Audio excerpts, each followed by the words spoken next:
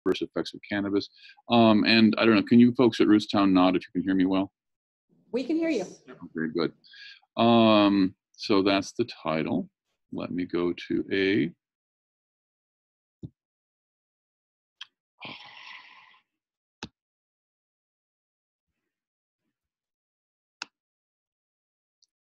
I might just play.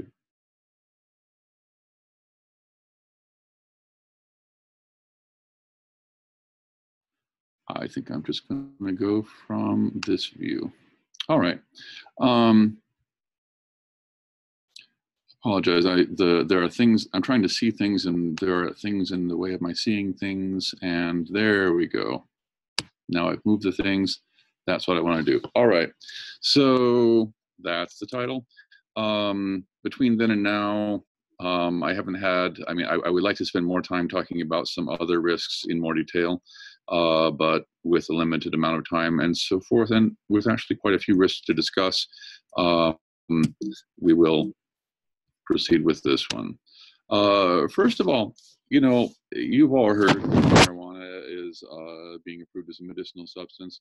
The interesting thing is that if you look at the various states that have passed medical marijuana laws, you'll see the number of benefits that are that the various states see in this medicinal substance is quite a wider variation. It goes from 8 uses in things like District of Columbia to my home state of Illinois with 40 benefits.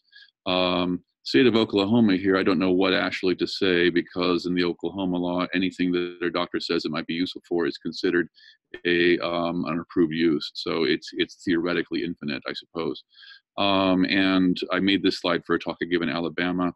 Alabama does not have a medical marijuana law yet, but when they proposed one in their legislature last spring, they were talking about having 33 recognized benefits, including psoriasis and schizophrenia.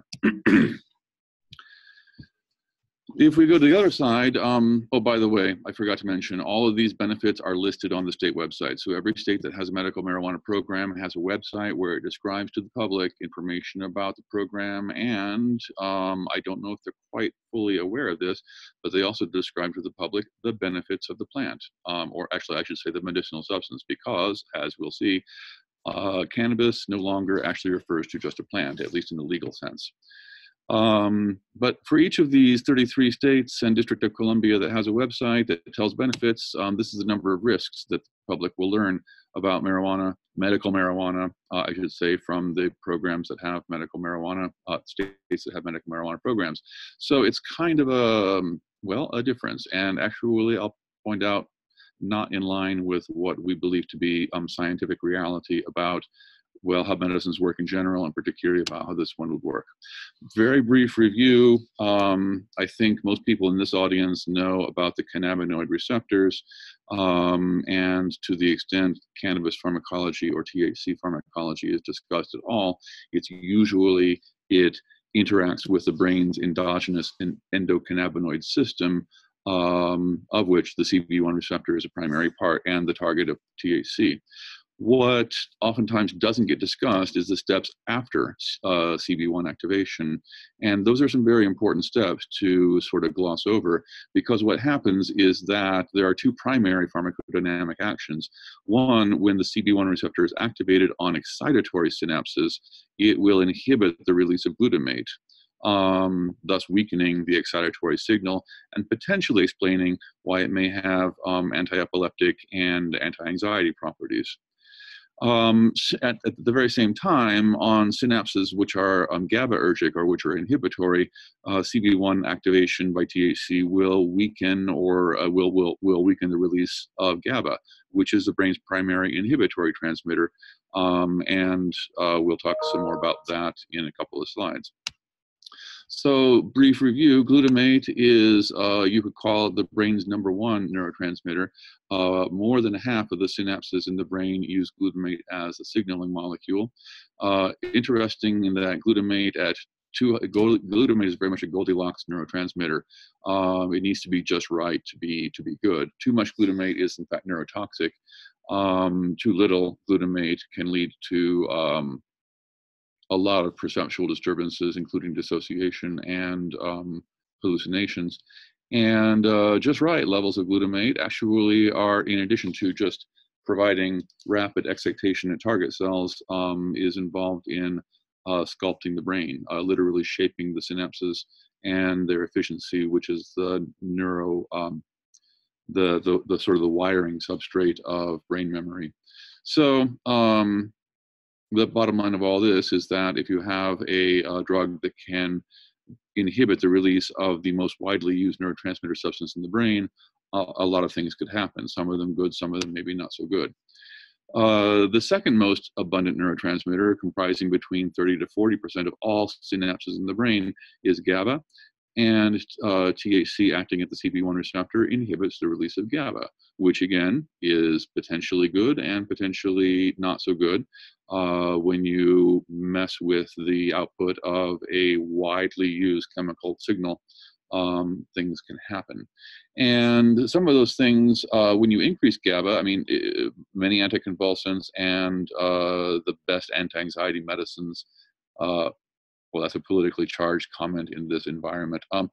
Many effective anti-anxiety medicines work by increasing the GABA signal. And conversely, when we inhibit the GABA signal, that can lead to convulsions and to anxiety and some other things.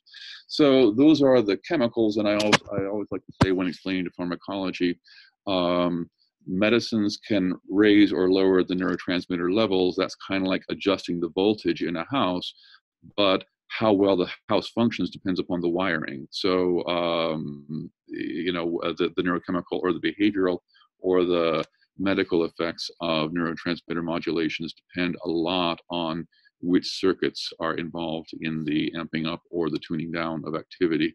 And the CB1 receptor, the primary target of THC, is basically everywhere, and including some extremely important real estate where we make our decisions, where we form our memories, where we generate our fear responses, where we generate our sense of nausea or not, and where we generate our sense of reward, among other things. Oh, and motor control and coordination. So think about what it does, and you can see how cannabis might enhance or detract from that endogenous function.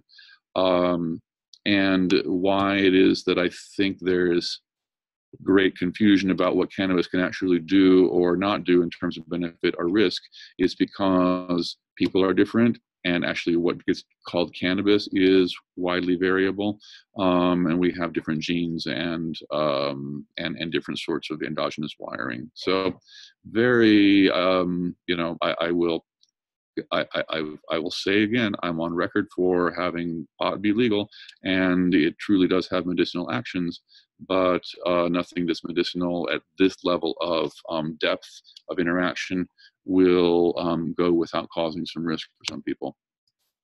And then the question then, who exactly gets to say which risks are legitimate and which ones are made up propaganda by prohibitionist fearmongers?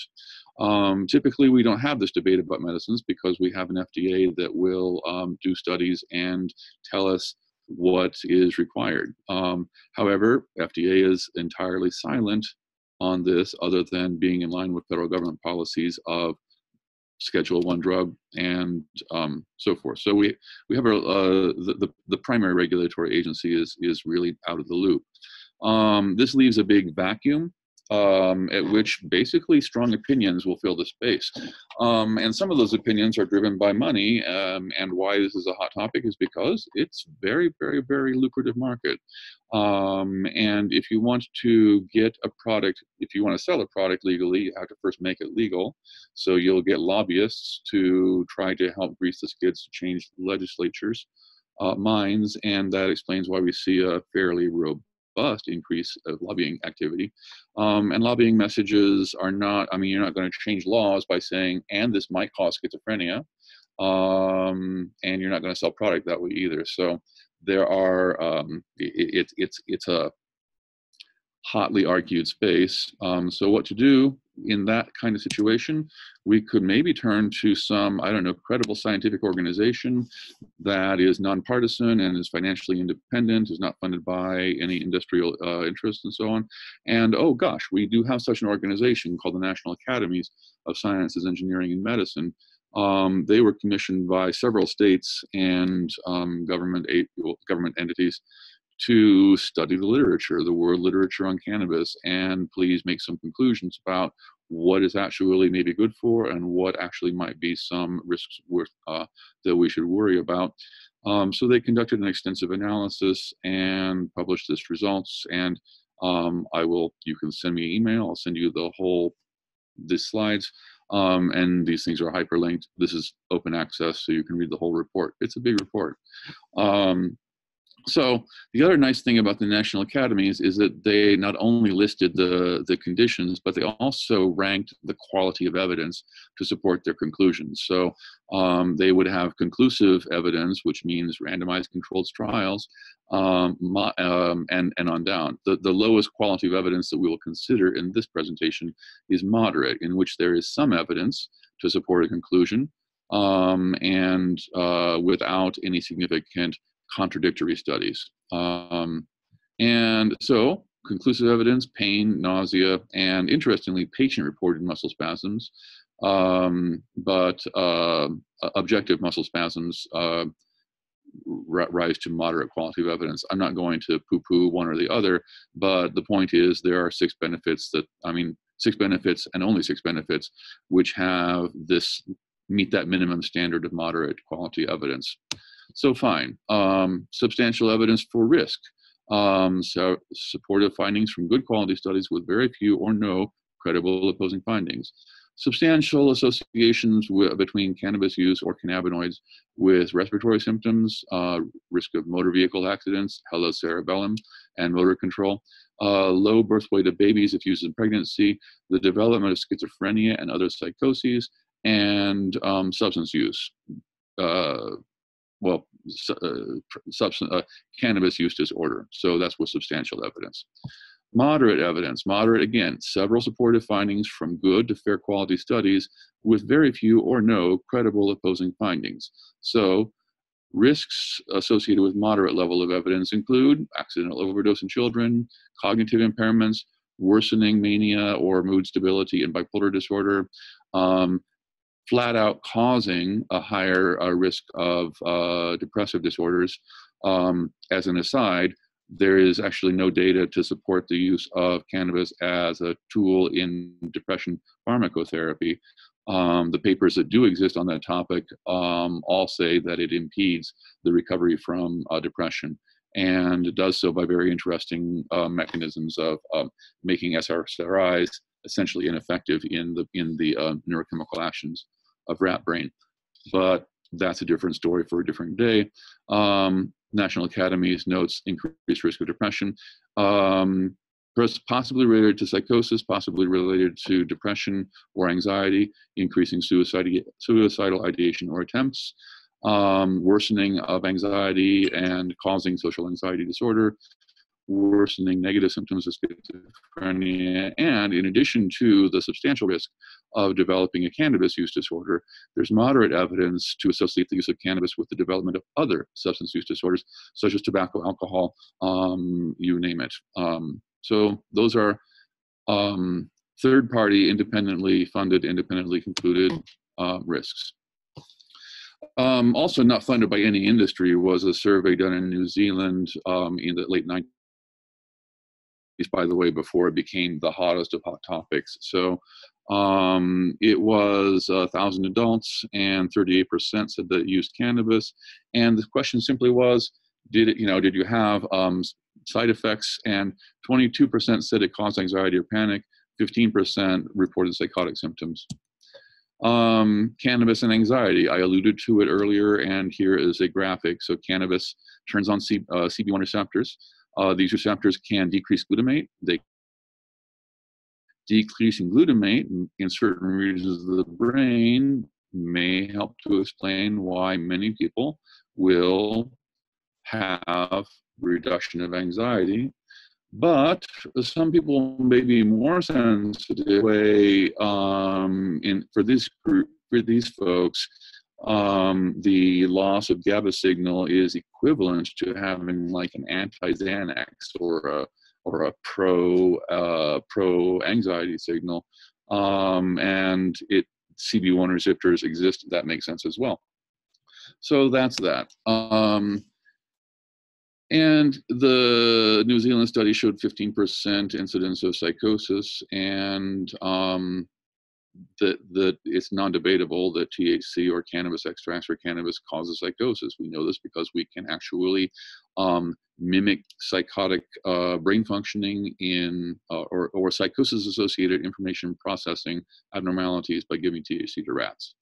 We can mimic those same schizophrenia-associated neurological abnormalities by giving THC in controlled laboratory to people, as well as then we can measure things about psychotic experiences, and it's very easy and very reliable to give people psychosis in mild degrees by giving them THC or cannabis extracts in the laboratory.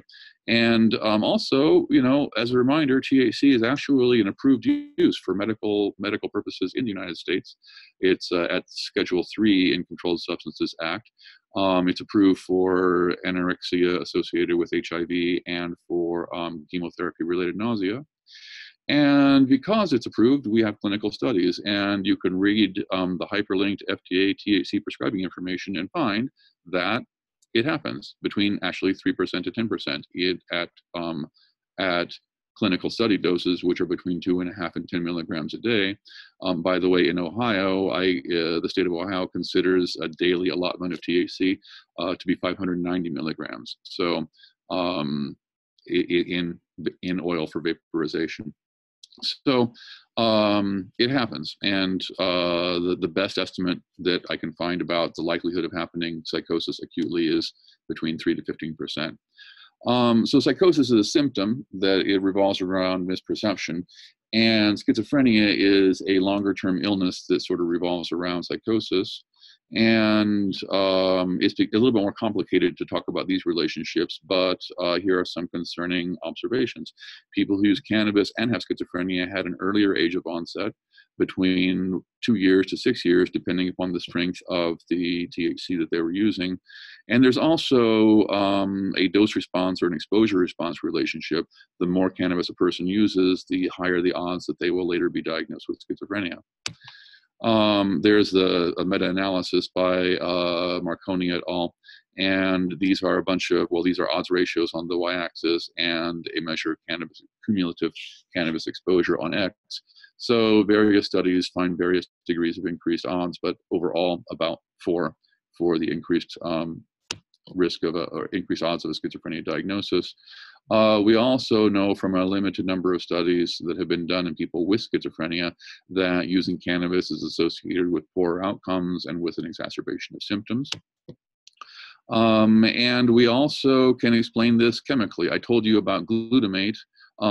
Cannabis also triggers glutamate release, and dopamine hypothesis is a pillar of schizophrenia etiology hypothesis. So there's overlap in the biochemistry of schizophrenia and the pharmacology of cannabis with respect to dopamine and glutamate. Those CB1 receptors exist in our brains because they can respond to a natural product that our brains make called anandamide. Anandamide appears to have anti-inflammatory and neuroprotective functions, but getting cannabinoids from plants appears to reduce the levels of the cannabinoids that your brain makes. So we observe that anandamide levels in marijuana users are lower. And one then hypothesis is that the chronically lowering protective anandamide renders the brain vulnerable to inflammatory insults that can then translate into schizophrenia. And if that hypothesis is correct, that actually explains why we see poor response to traditional antipsychotics, because the usual pathway to schizophrenia is too much dopamine. But if cannabis-associated schizophrenia is really an inflammatory process, then dopamine drugs are going to be less effective. And finally, LSD, the 2,8 receptor of serotonin is the primary target of LSD to cause it to be hallucinogenic. And giving rats regular doses of THC actually hypersensitizes their 2A receptors. So if that weren't enough, then I told you about the brain function changes. We can also see behavioral changes in animals that are reminiscent of those seen in schizophrenia. This is an infographic that shows human laboratories, population studies, and the government of Canada, who decided to legalize, just make recreational cannabis free and legal, requires that cannabis packaging carry a warning for increasing the risk for the association with cannabis use and increased risk of schizophrenia and psychosis. The other sorts of things to worry about a bit is that the endocannabinoid system is a very, very, very ancient system. We see endocannabinoid systems present in throughout the evolutionary pillar of organisms. And CB1 receptors are present in the placenta, they're present in the fetal brain, and they're involved primarily, presumably by glutamate fine-tuning in sculpting the brain. So that may relate to why we see odds ratios hovering around 2 for low birth weight, small gestational age, and admission to NICU in babies whose mothers use cannabis during pregnancy.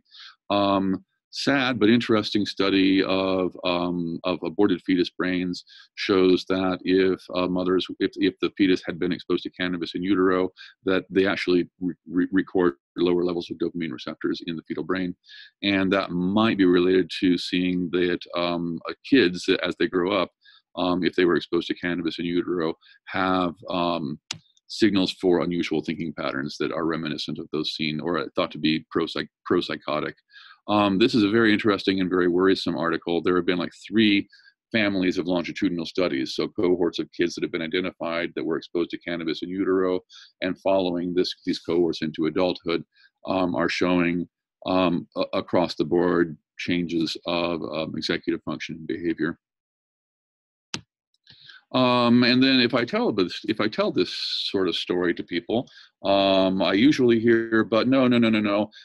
That's cannabis. Medical marijuana is different. Medical marijuana, they tell me, has low THC, which is the risk promotion, which is the intoxicating ingredient, and high CBD, and so on.